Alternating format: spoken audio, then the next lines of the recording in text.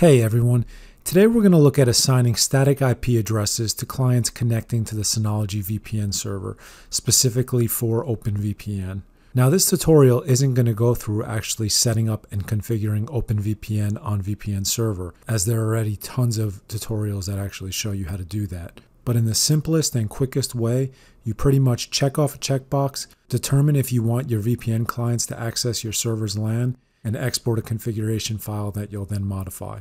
While it's not a necessarily complex procedure, it's probably a good idea if you could find a tutorial online, either on YouTube as a video, or you can kind of just Google search it and find some written instructions.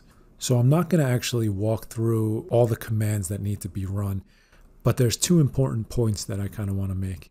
So the first is that you want to be able to SSH into your Synology. So I made a quick 90-second video that shows you how, and I'll link that in the description. The other important point is that pretty much everything we're doing today is all command-based, so very little is actually through Synology's DSM. For that reason, it's a really good idea to just check out the written instructions I put in the description. It's very easy to actually, follow along with the video and pretty much just type in exactly what I'm typing in the same way. But for your own benefit, it's better if you check out the written instructions, you actually read what you're supposed to do, read what you're doing, and kind of implement it the way that you need to implement it for your system. So to give you a high-level overview of what we're doing and how we're doing it, we're pretty much setting it up so that user accounts in Synology that connect to your VPN will be given a specific IP address when they connect from a VPN client. So it's important to know that by default, whenever a VPN client connects, they'll be given a dynamic IP address. So for the majority of people, they won't actually care what IP address those clients have. And this is really just for specific scenarios where you need to ensure that the client IP address will always be the same. So if you have a device on an external network that connects to your VPN as soon as it turns on, and you need to make sure that that IP address is the same every single time, that's kind of what this use case is for.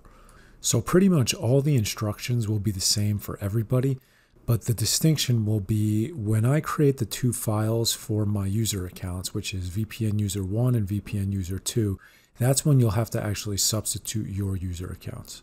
And at that point, that's kind of where you'll configure the IP addresses that you want those accounts to have. So the majority of the time, you're kind of assigning an IP address to a device. However, when you're using Synology's VPN server, you're actually assigning an IP address to a user account. So it doesn't matter where you actually sign in with that user account, no matter what device it is, you will always have that IP address. The only thing that you want to make sure is that every single user account is actually assigned an IP address that is at least 4 away, meaning that my first IP address that I'm assigning is 10.5.0.10. My second IP address is 10.5.0.14. If you wanted to do a third one, it would be 10.5.0.18. So you'll see that I assigned 2 different IP addresses to 2 different user accounts, and I quickly connected to them from my mobile phone. And you have to make sure that you do it from an external network. If you try to do it from your internal network where the VPN server is set up, it won't work. And when I do, you'll see that I'm actually connecting with those IP addresses. So basically, like I said before, every single time I connect from that user account, I will always have that IP address.